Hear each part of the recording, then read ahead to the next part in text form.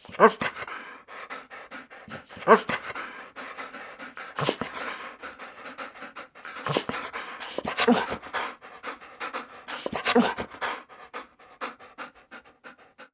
what we give the treats for? Sitting and four on the ground. Yeah, just like you're doing right now. So then you turn the back, and then you could have a treat, and the dog could get the treat when he sits. Or maybe even laying. On the ground. What's that? Or maybe even laying. Maybe even laying, yeah. Yeah, it could be laying. How about we get Belle back up here and we could teach David? Okay. Can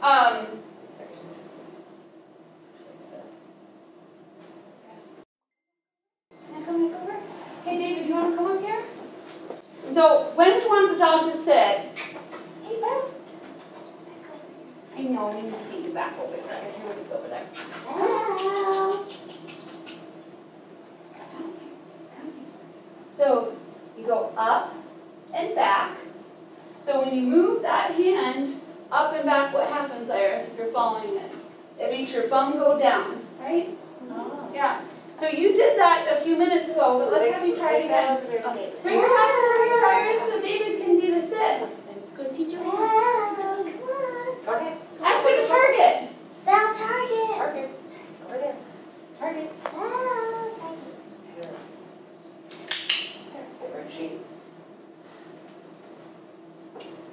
Good job. Ask her to target again. Belle, target. Belle, target.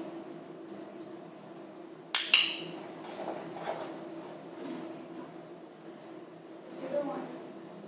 All right, give her one more. Come on over. See, she'll follow you now. There we go. So, up and back. Oh, are you a little scared? Give me your hat. Oh, I took my hat. She can be a little shy sometimes. So, come on. Yep. Actually, let's have you give her a treat.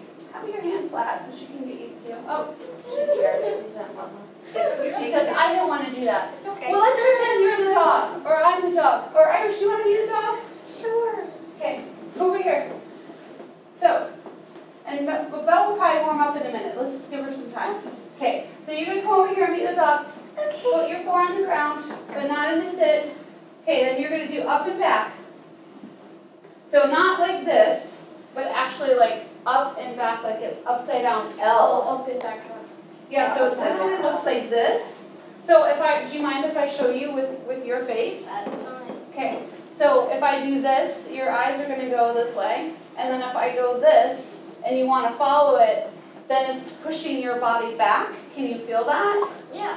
Yeah. So if you have a treat that the dog wants, that's why they're going to go into that down. Oh, hey, good. I'm so glad you made it. Yay, how exciting. Question for you. Yes. So, Go ahead. let's say you want a dog to sit, but you have no treats.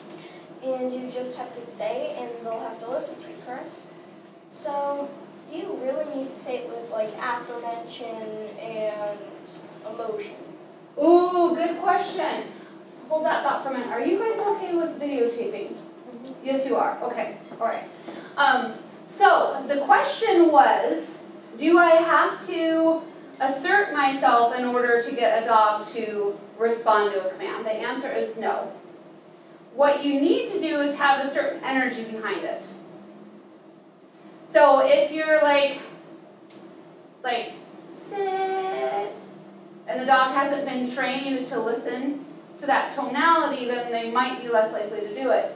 Now, if you're in a household where you have a whole bunch of kids, and let's say Lily Mae, goes up and says, sit, and the dog does it, and that gets rewarded, then that dog, Fido, will respond to whispering. Because whatever you reward will increase in frequency. So if that dog has learned to listen to sit with a whispering voice, then they will still sit with a whispering voice. Does that make sense?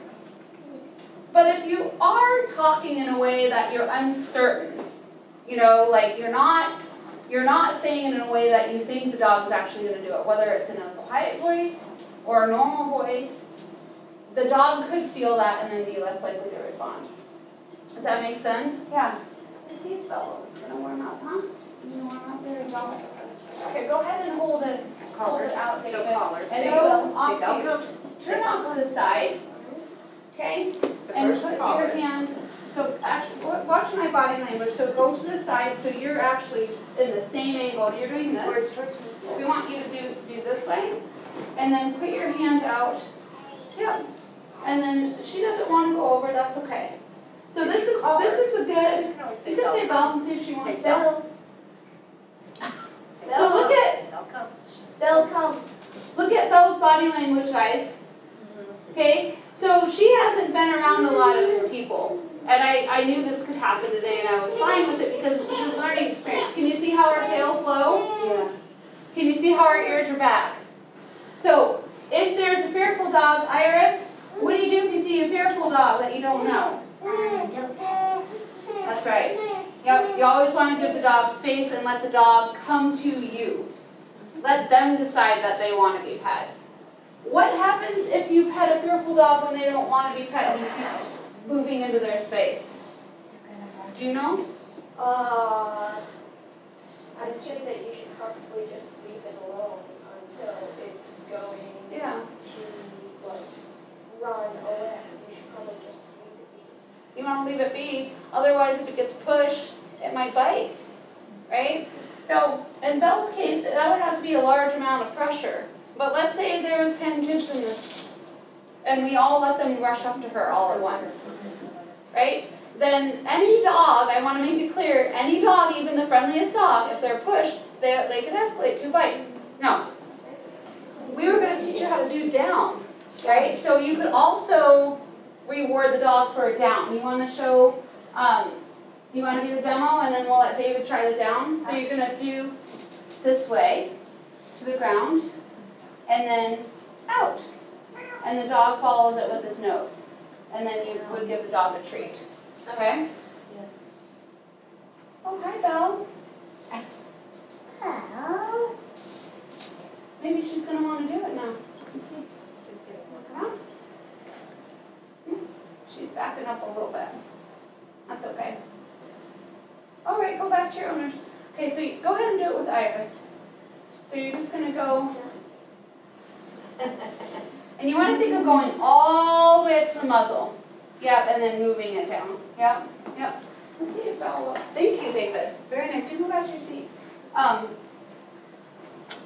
Belle doesn't know down that well. And some dogs are resistant, especially if they're feeling scared. But you see how their head's going forward?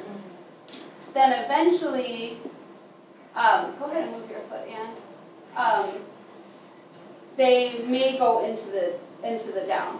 And every dog is different, right? If they don't know it, it takes a while to train. So that may not be something that you want to spend time on. What's more important for dog safety is that we're getting the dog being rewarded for that sit or the 4 on the ground. Hi, Belle. And if you wanted to train down the small dog, do you want to try, Iris? Sure. Okay. So you're going to lure, let's see if Belle wants to go underneath. You're going to lure it underneath the legs. See this? Okay. Can you do that? Get the treat? Yeah. So we won't use the hook. And then you can go back the other way. And then eventually you can have your leg be lower. But you see how she's almost all the way or halfway down now? And if a dog is feeling uncomfortable, it will take them longer. There we go. Down dog and a little up dog. Yeah. So guys, when you're training the dog something new, do you think they're going to learn it right away? No. How many of you guys think that if you want a dog to down, you're training them down, they're just going to down within 5 minutes? Some of them might, but Belle's already showing that, this is uncomfortable for her, which I knew, because I've worked with Belle before. But she could learn this in probably like a week, right? And then she would get farther and farther into a down. Can you show them again the target command, Iris, and tell them what target is? What is target? get the dog to come to you.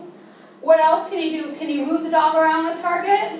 So let's say Belle's jumping on you. I could do target. And then I can give, since you're scaring her, we won't use that. I could get the dog away from the child by using target. Belle, target. So you use the word and then you put your hand down? So they need to know what it means first, right? So you got to train it. So Iris, how would you train target? Do you know? You got to have your food and your hand, right? So you train it with a lure first. So you have the food in between any of your fingers. And then teach them how to have the dog come to them. So like you're reaching and then she backs away. Oh, okay, got it. So you have the food in the hand, and then you wait for them to touch it, and you just be a few feet away, and then when they do, you would say yes and treat. But you can see now she's scared, right? So when you guys went to reach to pet her, she backed away, right? So then you did the right thing, right? Would you want to keep going after the dog if the dog doesn't want to be fed? No. A really good idea. And I can't tell you how many times, like Iris and I personally have ran into dogs where the owner actually is given permission for petting and the dog was actually more scared than Belle was. And they were encouraging her to keep coming over to the dog. But because her and I have talked about this, she knows to give the dog space even if the owner gives the go, which is a really good idea. So in this case with Belle, we want to wait until she is ready. And if it's a dog that you're going to be around for a while, or the owner, you guys are talking, you could always do calming signals and just drop some treats down and see if the dog is going to start coming over. Everett, do you want to come over and try that? It's Everett and Leland, right? Do one of you want to come up and try it? You don't have to. No? That's okay. You don't have to. So then you just see if the dog wants to come over. But what you want to try to avoid doing is holding the food out and making the dog come all the way to you. You're actually better off at giving the dog the treat where the dog is at if they're more scared. Now Belle knows me and isn't like super fearful, she's just minorly fearful. So if I hold a treat out, she's gonna come right away and get it, and then I can see the body language change. But let's say you held out the food and the dog grabbed it and then they ran off again. That's a clear sign that the dog felt pressured to get the food but didn't really want to be by you and then moved away. And then if it's pressured more, it could start, getting more scared, and then a bite could happen. My daughter is at Camp Whitewood and she did an overnight, so she's tired. She's all like, "Oh, you're tired, aren't you? Yeah, you're ready to go to sleep. Do you just want to sit down in the audience?" No. I want to go on my iPad. You want to go on your iPad? I didn't bring your iPad because I thought we were going to do this together. Belle's a little calmer now. Yeah, she is. Does anybody want to come up and try to interact with her? No? You do? No one else would. Okay, come on up. So why don't you try what I said? Well, you get some treats here. Grab some treats up here. We'll give you a few because it's going to take her a little bit of time to get used to.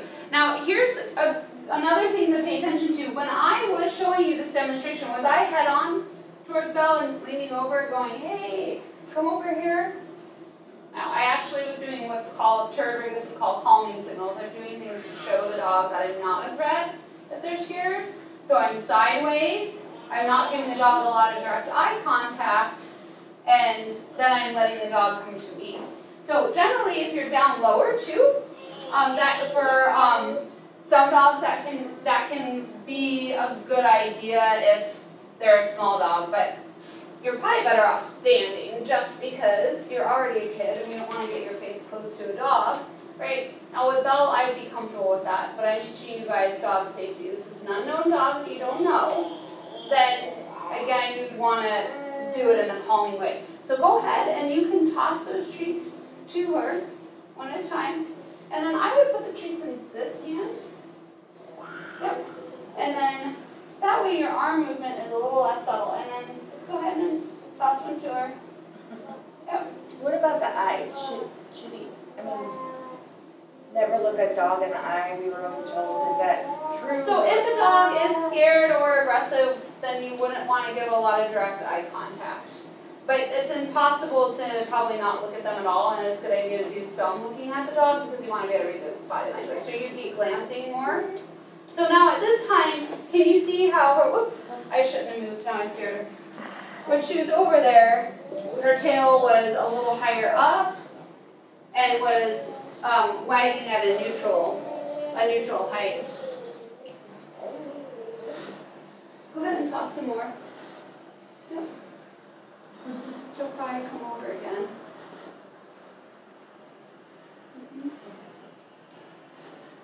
Now, if it's a small dog and you feel like their, body language is going to change to a happy dog like it is with Belle, then getting down low could help her feel more comfortable, and then I will go sideways again so you're not doing that direct eye contact.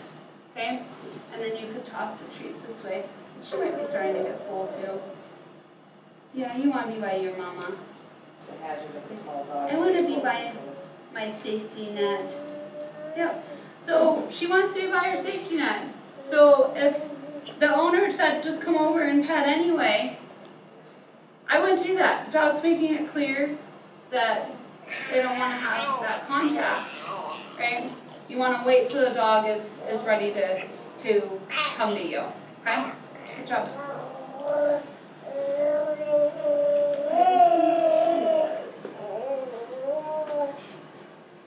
Oh, cool.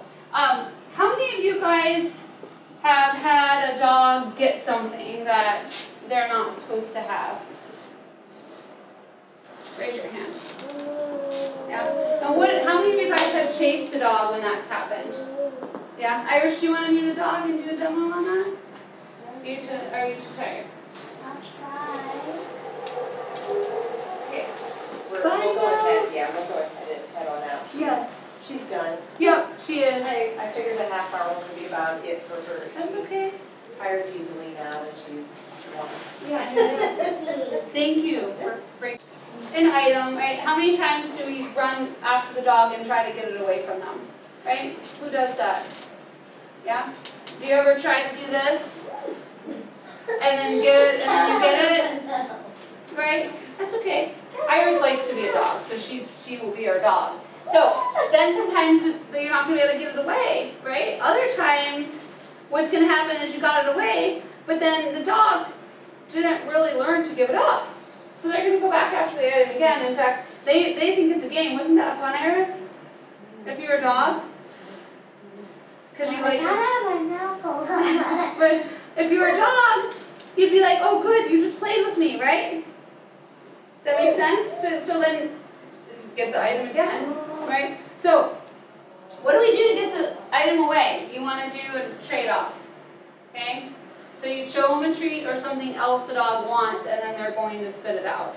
So that could be another toy. It could be a food item, okay? Something that is going to entice the dog to drop it. And definitely with kids, I would really recommend that you do that because you're smaller, right? And if you get into a huge, conflict with the dog, you could easily get knocked over. But also, what if the dog's a guarder, right? Now, if at home, hopefully you guys don't have a dog that guards. Do you know what I mean by guarding? What would be a dog that would guard? What does it mean if they're guarding? I would say that they would lock their jaw, protect the item. So I would say golden retriever, Irish wolfhound, and pit. Okay, so any dog could be a resource guarder. It's not attached to the breed. But you are right. They're going to protect it. They're not going to want to relinquish or give up the item.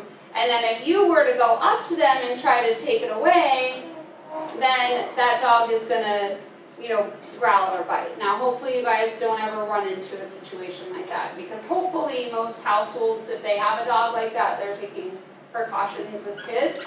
But if that does happen, who do you think you should tell?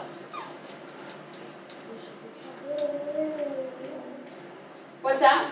The owners of the dog. The owners of the dog. Okay, what if the owners of the dog aren't going to take action on it? Who would you tell?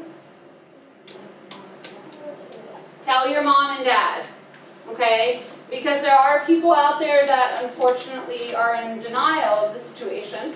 It's usually not because they're bad people, but because they're just like, hey, I love my dog and I just don't really see what's going on. My dog would never do something like that. So make sure you tell your parents, because then they can then take the proper precautions of even having a conversation with that other parent if it's needed, or putting up certain boundaries where you're not put into a situation like that again. Okay, so we have, Irish, you want to hold, I forgot an important thing. I forgot an important thing. That one, but I was going to do the toy in the hand. Do you remember that one? You want to do the fence one first? Okay. Toy in the hand? Okay. So when you're playing, Iris, come on out. So if I'm playing with a dog and I'm doing this, Iris, play with me rather than running away. Play with me. Act like you like it. Who's going to become the play toy? Right. And then what is the dog going to do? Jump up some more. They're probably going to jump more. They might bite more. So again, that's when you be a tree, right? But then you go back to playing the same way again, and the same thing happens, right? So when you play with the dog, you want to get a toy in your hand, kids. Always. Because otherwise you become the play toy. Okay, so when you're playing with the dog, it's always a good idea that you have a toy, because now the dog has something to play with that's not you. And now you also have a way to be able to say, I have something to, I have some power over the situation in a positive way. If the dog starts jumping, you want it. You going to play tug? Are you going to play tug? I need to get it now. Start jumping on me. So then I can turn my back, right?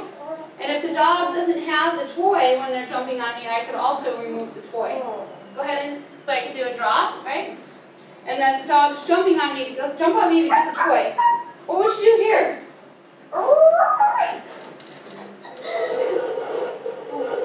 Drop. So do trade off. So you'd want to turn your back, and when do you think you would give the toy to the dog? When they're jumping on you? No, when? You're a tall dog. Like you jump like a Jack Russell Terrier. Jack Russell Terrier would jump that high for sure. Most dogs are going to get that high usually. So now we got 4 on the ground. So then I could go back to playing again. Here, baby. And that could be playing tug, or it could be just fetch, go get it, right? And then bring it back, right? So you don't have to put it in your mouth if you don't want to.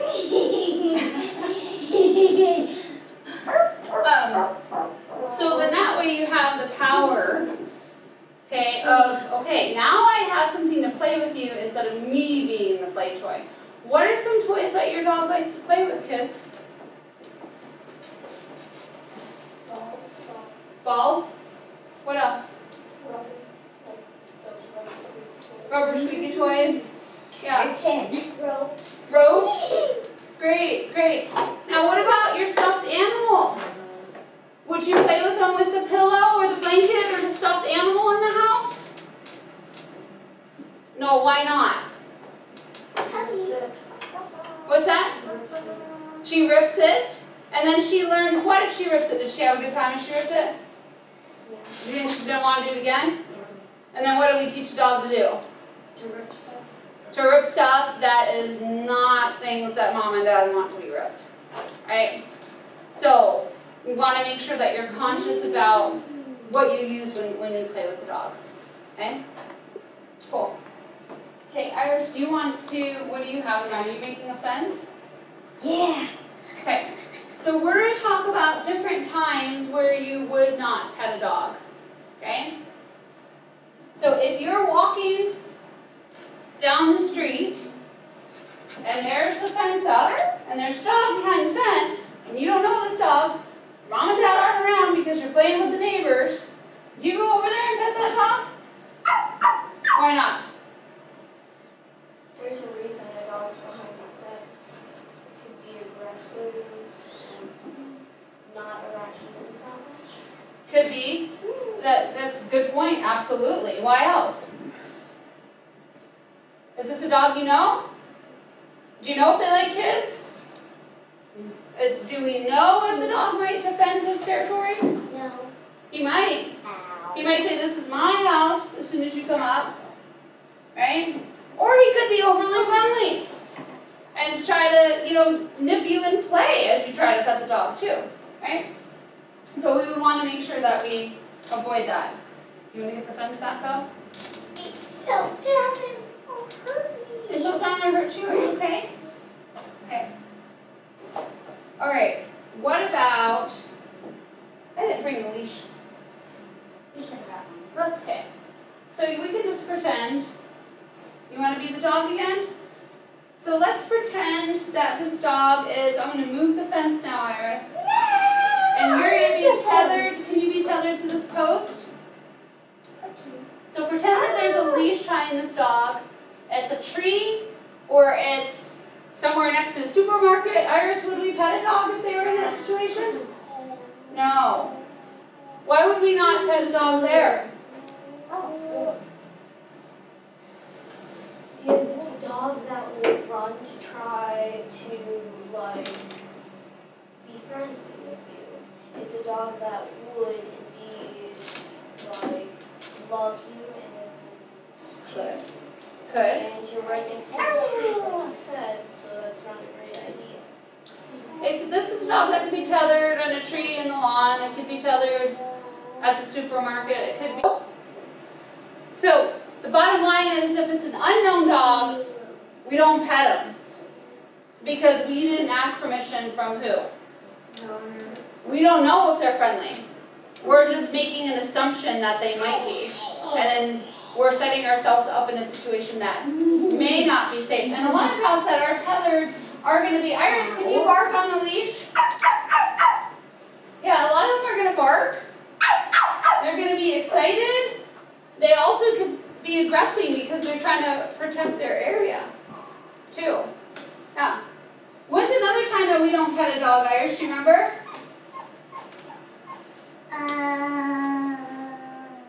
When they're in the... What about when they're in the car? We're at Walmart and they're hanging their head out of the car window. Let's have you come up here. Let's pretend that's a car. Okay, and if they're in the car, usually the owners have the window rolled down, right? You're going to make a little car? Good, make a little car. That's a great car. How am I going to get it? Just step in. Yeah, just step in. There you go. Again, same scenario. Would you pet a dog that's in the car, sticking their head out the window? Yes or no? No, because you do not what? You don't know the dog, right? Yeah, and we don't want them, you don't want you guys getting bit. Now, what if the owner's around and they say you can pet the dog?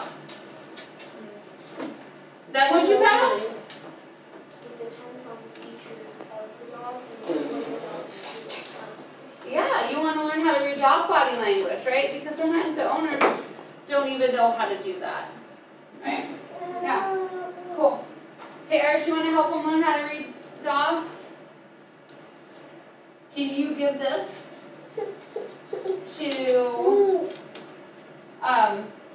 can you give this to Anita back there? And then we'll give the kids each one to Everett and Wait. Leland. This to who? Can you give that that to Anita with the baby over there? And then can you give this to the two kids? Great. There you go. Oh, wait, give this to them too. I will. There you go. Good job. Okay. So Iris, can you show them what a fearful dog looks like? Can you come out so they can see you? You don't want to? You don't have to if you don't want to. Do you want to? I don't know. You want to stay there? I don't Okay. know. So, what do you think a fearful dog would do, guys? We kind of saw Bella in that posture a little bit, yes. Kind of like get in a stance to like over paws on the floor watching you to see what your actions would They might be watching you, they might not. Depends on how scared they are. Sometimes if they're that scared, they might not be looking at you at all. They could be staring, absolutely. What do you think? What do you want to say about that? Their ears are tucked back and their tail is tucked. Their ears are going to be more down, and their tail is going to be more down. Now, depending on how scared they are, will depend on how far the ears or tail goes down. So, like Bella, it was more minor. If she got more scared, then they would go down even more. And sometimes they might even arc their back a little bit. So they look like this. And they're making themselves look small. So that's hard to remember. You just want to think when you feel scared and you want to retreat, you look small and you move away. Right? So it's the same thing. And then if we had ears that we could move, our ears would tuck in and our tail would go down and we'd want to go and hide. Okay? So that's how you remember that it's a fearful dog.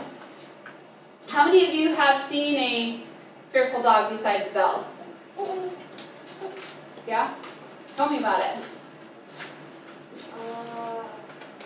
When we first bought a dog in our household, we would start walking and running away from us when we got somebody else. Yeah. So see now, this is a dog that's yours versus an unknown dog, right? So then now you get to take the lead a little bit more because you want to eventually bond with that dog, right? So then if it's an unknown dog, that avoidance is a really great idea, right? If it's your dog, then we can do kind of what we did with Belle. And then you let them decide when they're ready to come, and then eventually they start coming around you more and more, and their body language changes, and they start feeling what? Relaxed, comfortable. Yeah. What are some things you think that a dog would do when they start feeling relaxed? Lie down. They could lie down. A fearful dog could also lie down. But if they are lying down in a relaxed way, so generally that would be they have their hip off to the side, and they're doing more of this, and their head's down low, versus more I'm down like this and ready to move away. Right? Does that make sense? Because if they have both of their hips up in the air like that, like this, then they're ready to move at some point, either backwards or forwards. Yeah. What do you think they would do with the tail? If they're feeling happy. It would be really high? Yeah? You think so? What do you think, Everett? Tail's up and wagging? The tail is up high and it's wagging. That's called a flag tail. That would be an aggressive dog. And they're really mad if you see that. So you definitely want to avoid that. A wagging is really aggressive. Tail is up, and wagging. Okay, so it's not if the tail's wagging or not. It's the height of the tail that you're looking at. So if you got a straight up tail, and it's wagging really fast, that's called a flag tail. That dog is super mad. Okay? So you want to look at a neutral height. And with every dog that's a little bit different, but it's going to be not super down and not super high. And then usually the tail is going to be, you saw when Belle was wagging it, was it like a short wag or a wide wag? Yeah, big and wide, right? So it's usually a big and wide and fluid wag. Okay? That's when you can tell that the dog is relaxed. Because if you're feeling less tense, then you got a lot of mobility, right? And that tail is just going to go whoosh, whoosh, whoosh, whoosh, right? So a mad dog, whoo, very fast and short and up high, or up high and stiff. Right? What do you think the ears would do if the dog was happy? They're thinking about food. They might go up high. Yeah. If they're not, and they're up high, it could be the dog is, and wanting to aggress. Because then they have that tail up, their ears are up, and they're ready to go forward. Tail's up, brrr, right? And you can see that in your picture on there. Let's see if I hold up here so you guys can see. So they call it the alert dog. Okay? So it starts with alerting, but then if the dog gets more in that alerting posture, then they're starting to want to move forward. Right? So that's like when, how many of you guys have felt angry in your life? Or mad? Yeah? Same point. Right? So then what would the ears do if you're mad? Get red, and how would they move? Up high, because you're making yourself bigger, right? Tail's up high, right? And the body, do you think the body would be down low? How would the body be, you think? Big, up high. So you might even see the dog even looking like they're making themselves look bigger. Do you want to show them? You want to go under? You want to go under me? Are you going to be like a dog that's just doing whatever?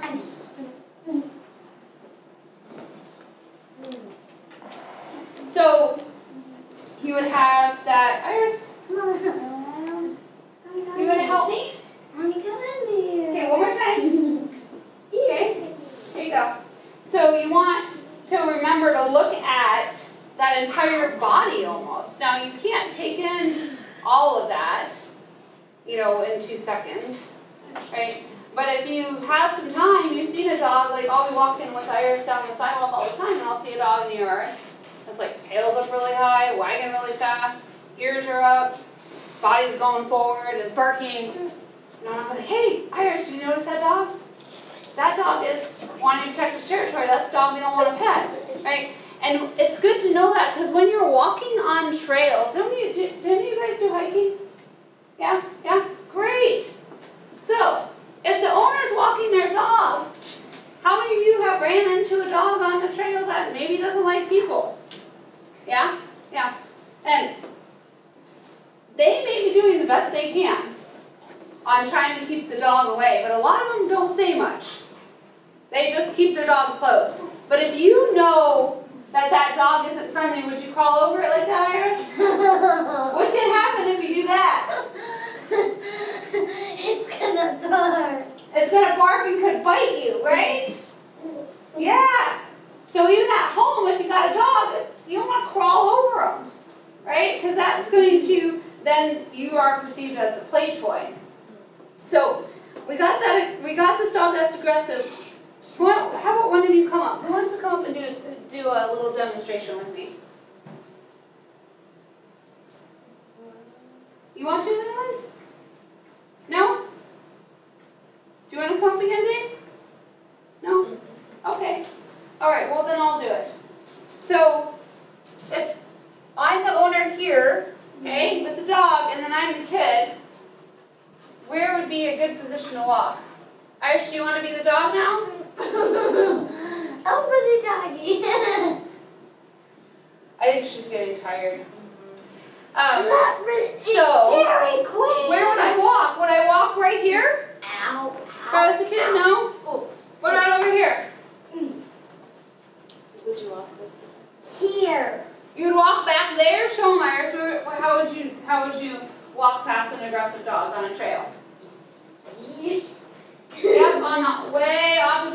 the trail, and notice how Iris went really slow. Right? That's what would we want to do that?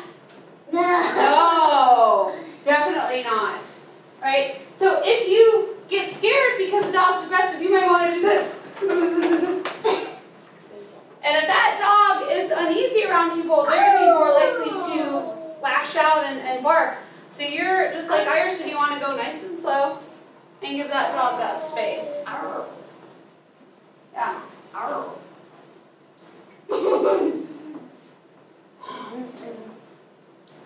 think what else we wanted to talk about. Why don't we do this? So we went over most of the stuff that I wanted to cover. What questions do you guys have? Come on. Yes. How to tell which breeds are which breed? How to tell which breeds are which breed? Well, you'd want to get a book that talks about the breeds and then read about it and learn about them. You can learn about the herding dogs, the working dogs, all the different categories of the dogs and learn their different traits. And they have each category, has a different personality. Like the herding dogs, obviously, they want to herd cattle, deer, sheep. I mean, they're bred to herd sheep, right? Yeah. Do you have a book on? You can go to the library. You can even do that today if your mom would let you at the end. If you don't have to go somewhere, you can get a book on different dog breeds. Yeah. What other questions do you have? What's something that you've had with your dog or someone else's dog that happened that you didn't know what to do about? Raise your hand. What do you do if a dog attacks you? What do you do if a dog is attacking you? So that's what we talked about at the beginning. Who remembers? What do? You turn backwards and you stand like a tree. Stand like a tree. Yep, that's exactly what you want to do. Okay? And hopefully somebody will come and call the dog off. If no one is coming, then you want to do that as long as you can, and then if you have to leave, you want to leave very slowly. Okay? If by chance you actually have treats on you, which more than likely you probably won't, but maybe you do, or you have some food on you, you could take the food and throw it and see if the dog will go towards the food while you go to leave. What if you run into a dog on the trail and you have food? It's gonna jump at you and try to get it. It could. So what would you do? Turn your back. Okay, what would you, but let's say you're hiking down the trail, and you're eating a ham sandwich, right? And then a dog starts coming along. I'm eating my sandwich.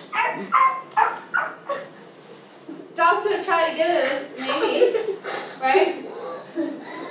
So what would be a good idea to do with the food? Get rid of it as soon as possible. Yeah, so when Iris and I are hiking, when we see a dog come, we take the food and we put it in our backpacks. We zip it up until the dog is passed. Right, I don't have the food anymore, I put it in the backpack. Right there. Can't get it. I actually am hungry and tired. Yeah, I bet you are. So then another thing that you want to think about too is what if you don't have time to put the food away, right? Because that could happen. Then you want to think of, would you go close to the dog or be farther away from the dog if the dog was on a leash? Yeah, you'd be farther away, and you'd probably want to, hold the food away from the dog rather than, down here where they can go and snatch it. Mm-hmm. Yeah. How do you get a dog to not beg at night? Yeah, Iris, do you want to help me with trading place? Do you Why? want to be a dog? Sure. Okay. So so that's a really good one. In fact, I did this one with my dog when Iris was a baby because I didn't want my dog jumping up and grabbing the food out of her hand when she was really little, and even when she got older. So I had a place. So you want it to be eventually farther away, but initially when you're training it, it's a really good idea to have it close to you and and farther away from the kid so that you can train really easily. Okay? So you want to come here and be the dog, Iris?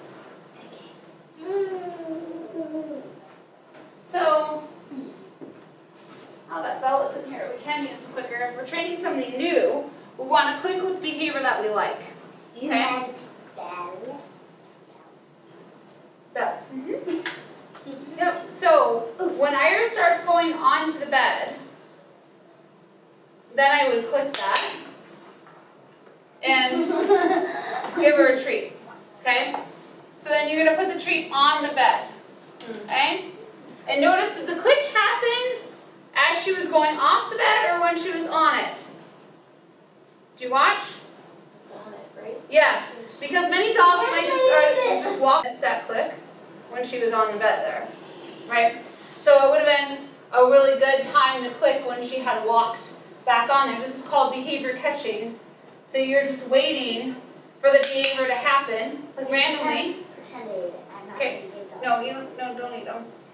Then you would put the treat down. Okay, so again, I rewarded the behavior for being on the bed, so the dog is going to go on the bed more often. Right? Then eventually, when they're willing to not hop off of it, then you can do it down.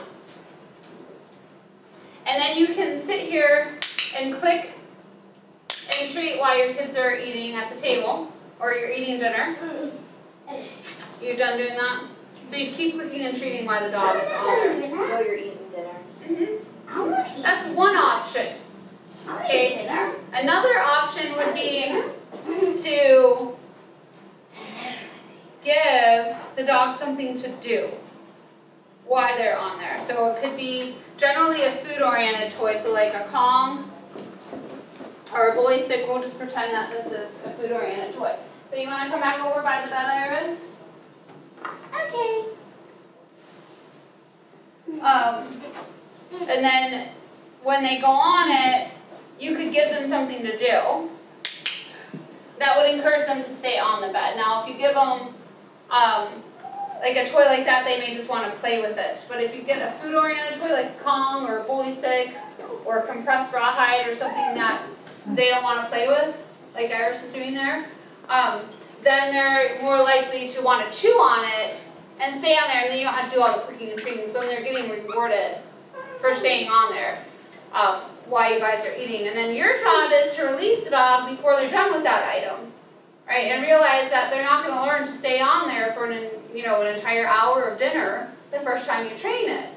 You're gonna have the expectation of they're staying on it for a few seconds, then working up to a minute, 2, 3, or if you gave them something to chew on, maybe the expectation that you start with is 5 or 10 minutes, because they're going to stay on it for a little bit longer while they're chewing on that.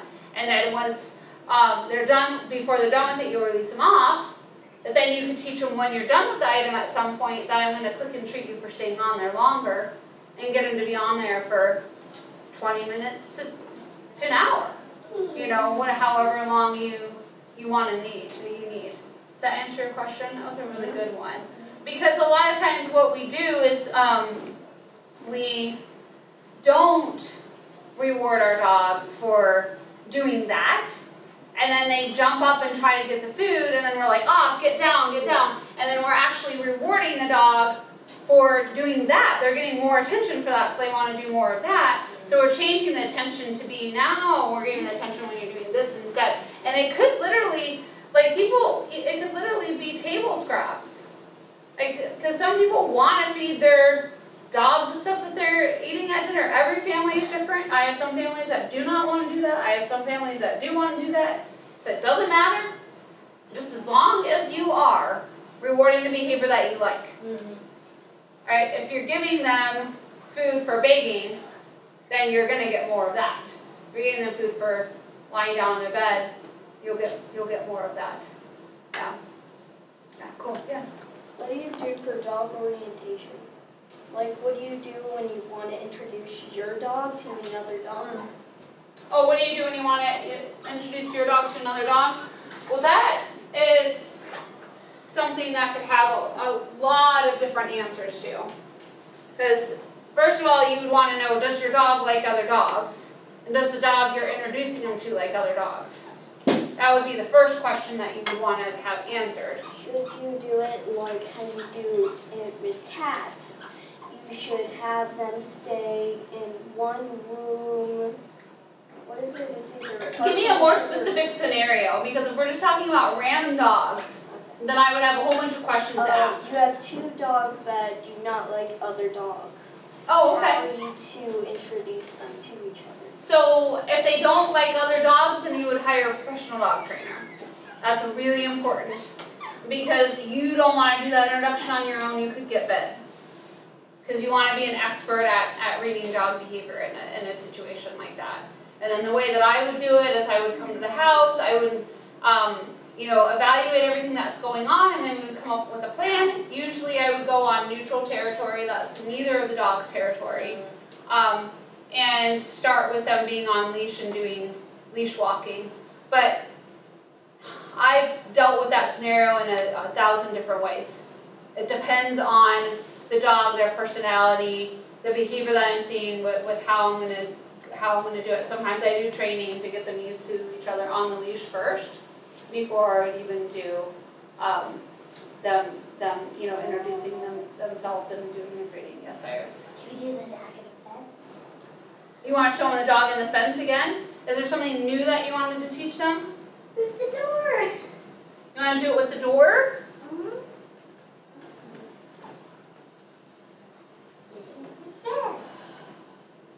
That's a good fence, Iris. So, who remembers, what do you do when you see a dog behind the fence? You do not pet them. Yep, that's right. Yeah. Absolutely. Right, does anybody have any questions? No? Did you like this class? Was it fun?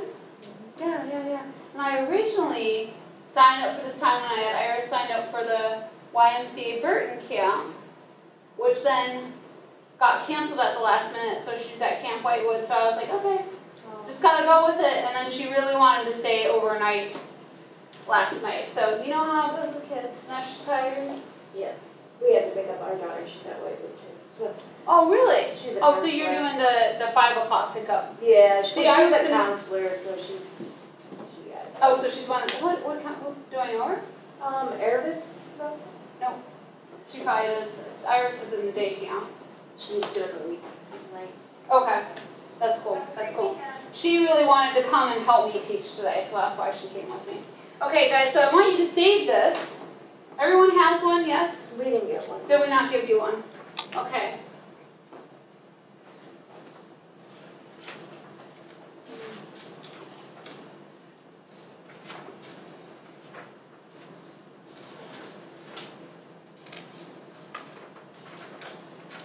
So it's a really good idea to look at these periodically. When you go on your hikes, bring it with you, or look at it at home after you go on a hike and start asking yourself questions like, what did you see about that dog that told you that that dog was friendly, that dog was aggressive, that dog was scared, so that you can become an expert at reading dog body language and help yourself not get bit. And remember to really give space in those, unknown situations. You don't want to pet an unknown dog. Now, I do have a few announcements for you guys. So, in July, I teamed up with Cold Nose Companions. That's my birthday. Cool! We're doing a 4-day class for kids and dogs.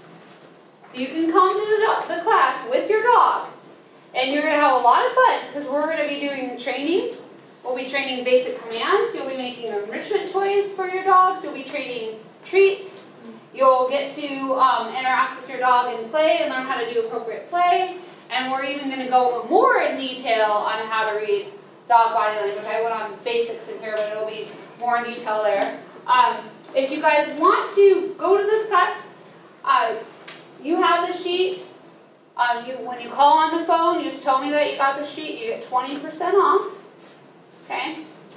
And it is 4 days within the same week because we wanted to make it easy if people were taking vacation time. Okay? So you can pop on think I put the link on this one.